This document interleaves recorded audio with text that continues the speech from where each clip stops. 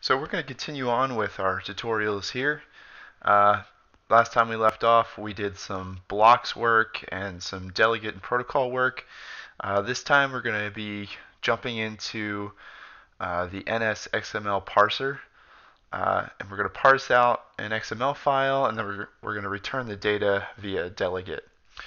So as you can see in our NS object class data here, I just added a few things, string for ID, title, and description, synthesized it, and that kind of matches what our XML file looks like. And this is an XML I just pulled together really quickly.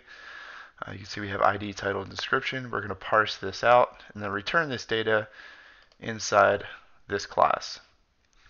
So let's get started. I'm actually going to make a new class.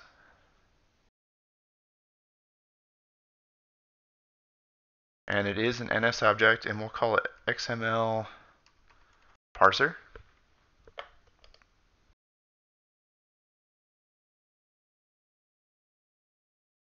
Okay. And we're going to have to set up a few things here. So what do we want to return from the parser? Well, we need an array of items that we want to return. So we're going to call this XML Parser delegate. And we'll add the optional tag here, just because maybe there's different times when we want to use the XML parser. Maybe you have multiple XML files and you want to return different arrays. And we don't need all of these return delegates all the time, so we make them optional.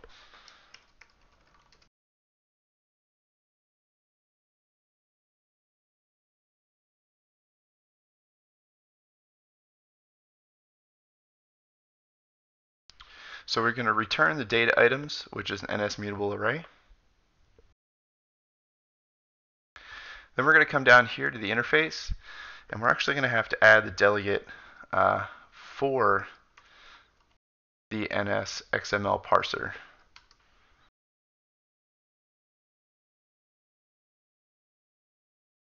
Okay. And we're also going to need a couple things inside this.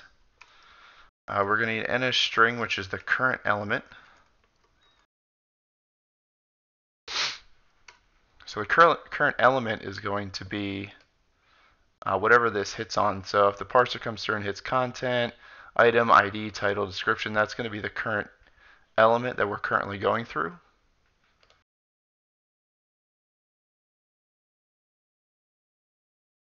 And we're also going to need to import our class data object.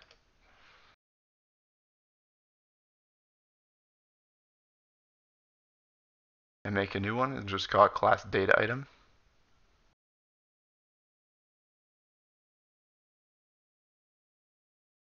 Okay, then we're also going to need a couple properties here. We'll make them non-atomic.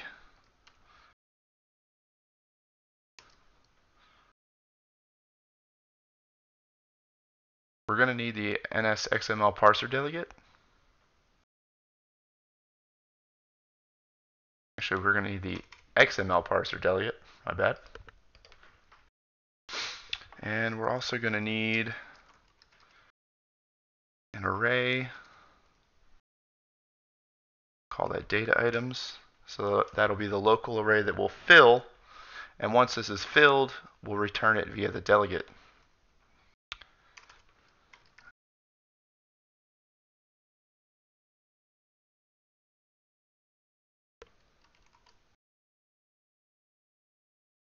And here, we're going to provide the file name that we want to parse and get data items from. So if you have multiple versions of XMLs or things like that, just create like a basic function name here. Okay, and we'll bring that into the main file.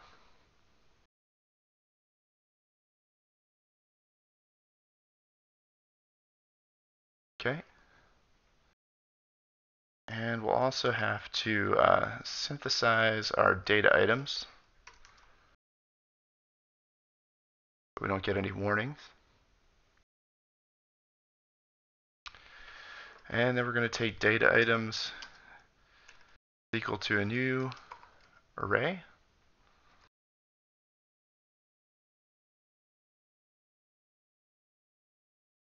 Okay, so now we can start setting everything up.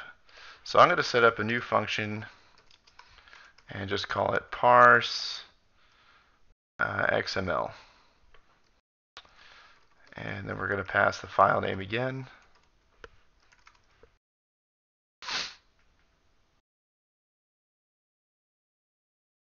Okay. And all we're going to do here is create the NSXMLParser. Then we're going to set the delegate to itself, and then we're going to parse it out. But we're also going to need a couple functions. We're going to need the didStart element, which is this one right here.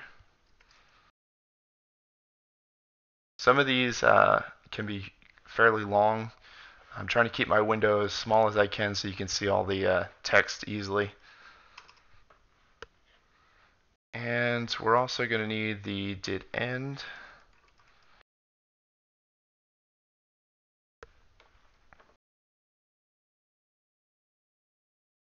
Okay, and we're also going to need the bound characters.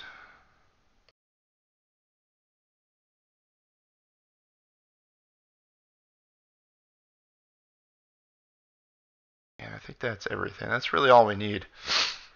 So we have the start of the element, then we have the end of the element, and then we found the characters within that element. So I'm going to show you how we go through all of these. So the first thing we're going to do is actually set up our parser. So we're going to have NSXMLParser.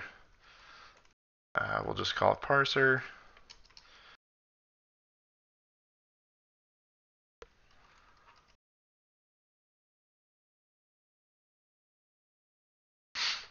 And we're going to init with data.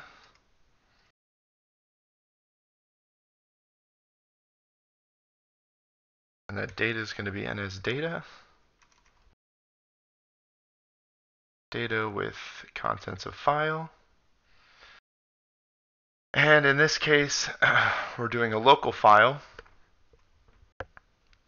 So we're going to have to use NSBundle. So I'm going to use NSBundle, main bundle. Oh, we got lots of brackets here. Then we're going to do resource path.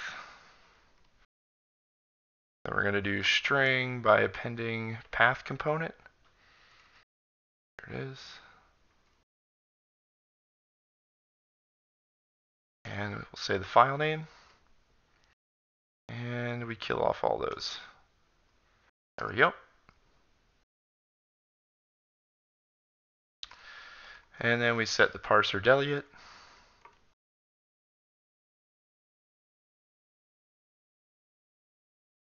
And then we get a result when we try to parse.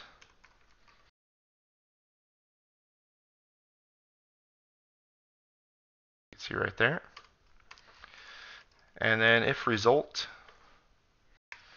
and we could throw some NS logs here.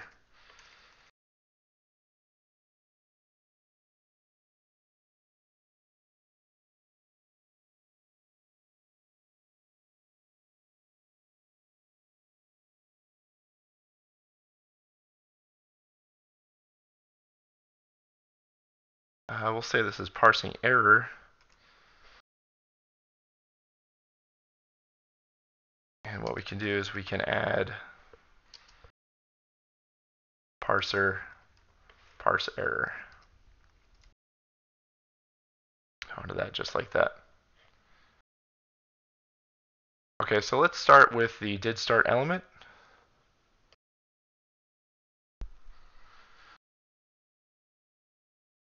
So that current element name, we're going to set that to the element name that we've started.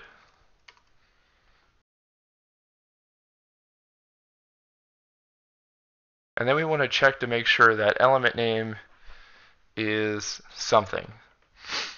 something that starts off one of our items. So in our testing XML, we can see that we have IDs. We can't do item because they're pretty generic.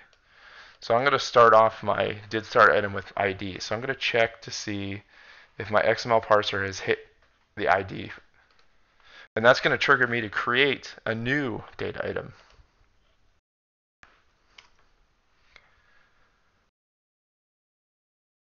So I'm going to say if element name is equal to string, I'll say ID. Then what we're going to do is take that data item that we created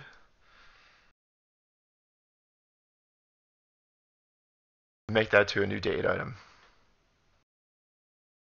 Now what I like to do here is I'll take this and I'll make a switch statement in here for this. So if I have multiple files and I have different starting elements, I'll actually make the switch statement here and create a new item when I start parsing it out.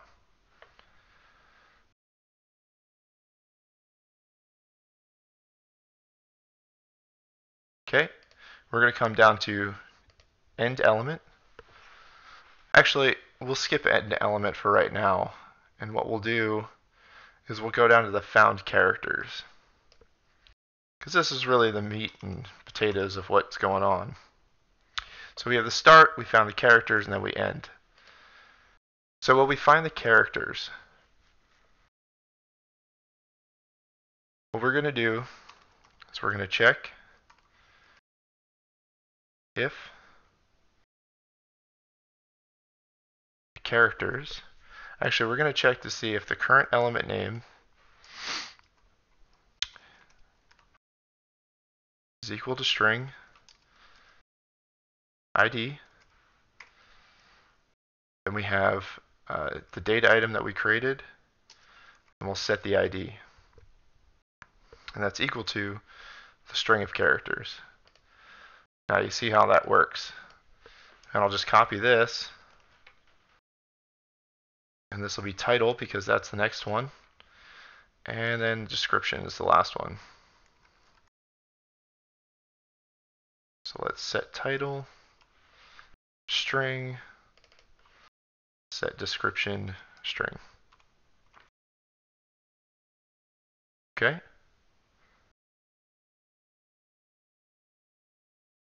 So as this goes through, it'll say, oh, we started an element, we set the element name. If the element is equal to ID, then we're creating a new object. And then as it goes through more, it'll find these. And if the current element name is set to any of these, then we set the data item's data.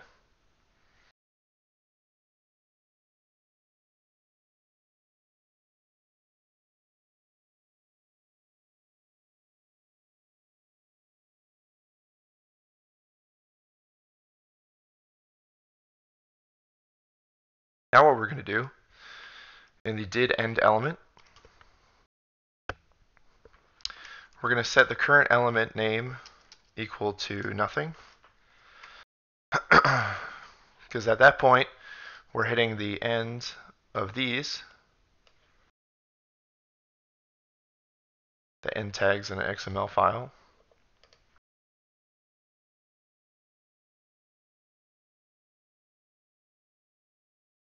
And my items start with just an item tag. So I'm going to say if element name is equal to string item. So if we're ending on an item, what we want to do is we want to add our data item to our data items. Basically just adding the data item to the array that we created. And we also want to check for something else here. We also want to find out a point where we finish the XML file. So as you can see in our XML, I have an ending tag of content. So I'm going to go back to the parser, and then I'm going to say if element name is equal to string content, then basically what's happening is we are ending the parsing of the XML file. So I'm going to say self delegate return data items.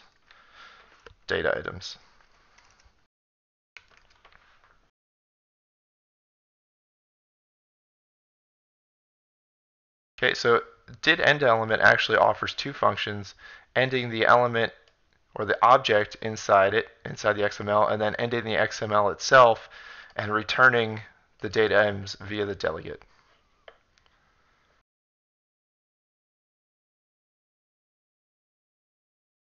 And I believe that's everything we need, so we'll jump over to our view controller here.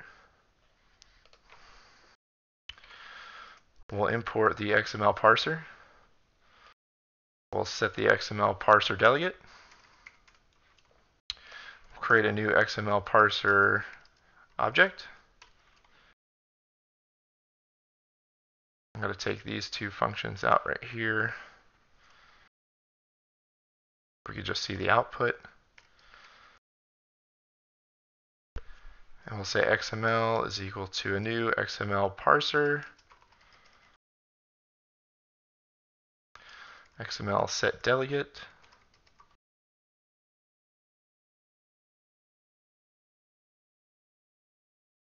And we have XML get data items from testing.xml.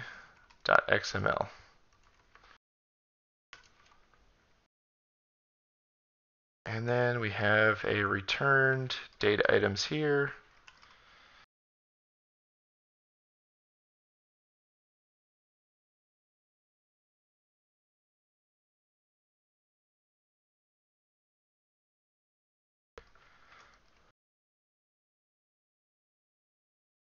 Actually, we'll do a for each here.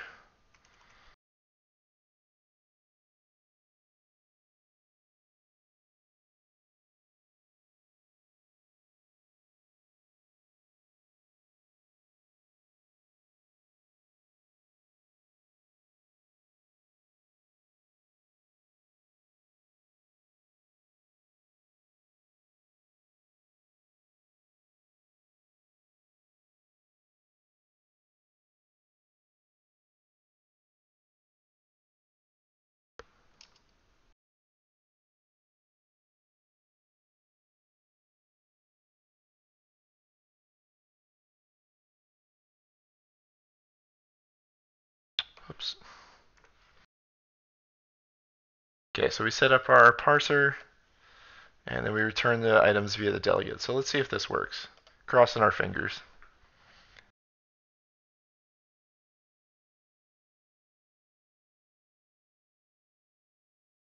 And it doesn't look like it worked at all. We're